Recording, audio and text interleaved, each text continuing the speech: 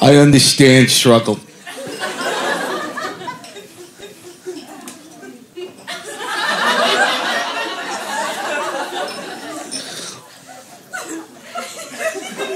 My mother abandoned me when I was 30.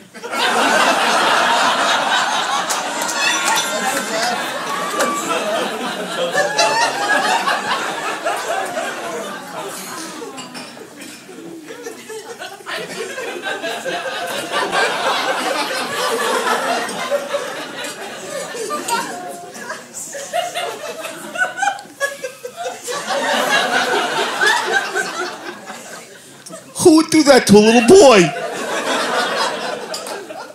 My mother goes, "Hey, Tommy, you need to get a job." I said, "I have a job. I'm a stay-at-home child."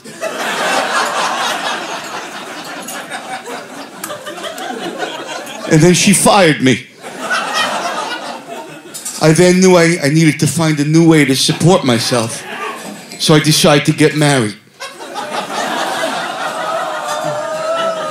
It was a disaster. We separated due to irreconcilable, whatever the woman's fault.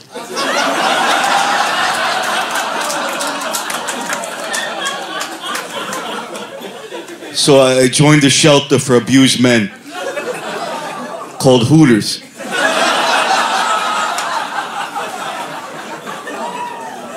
And then began my near-death experience. I ate the food. But then began my spiritual awakening. I traveled the world through Google Earth. I scooped a goldfish out of a tank and healed it by placing it back into the water. I developed the ability to see auras through my training in the Himalayas and snorting bath salts. I know many of you here are against bath salts because they're high in sodium. But it's that sodium that enhances the flavor when you're eating someone.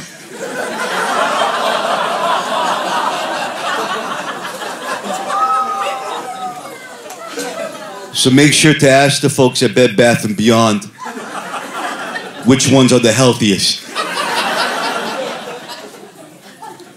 Now you may all rise and refer to me by the title that was given to me by the Maharishi, Yamaha Suzuki Toyota, the Tommy Lama.